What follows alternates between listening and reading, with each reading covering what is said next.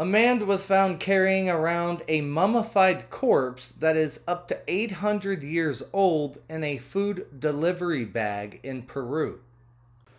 A mummified corpse that is believed to be up to 800 years old was found in a food delivery bag in Peru, authorities in the South American country have said. Photos released by the Directorate of Culture in the southeastern city of Puno show a skeleton in the fetal position, lying in a red bag with a reflective inner lining, commonly used by food delivery companies.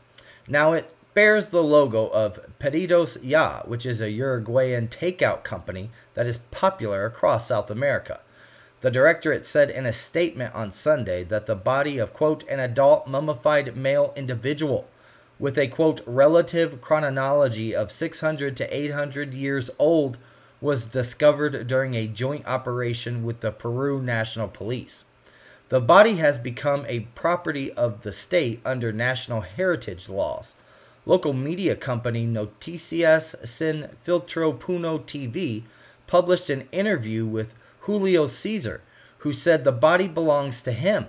Quote, it sleeps in my bedroom with me. There's my bed, the TV set, and next to it, there's Juanita. I take care of it. It's like, if you'll pardon the expression, as if it were my spiritual girlfriend, he told the media outlet, using the name he has for the body. Scans later found that the body is in fact that of a male, a Juan, not a Juanita.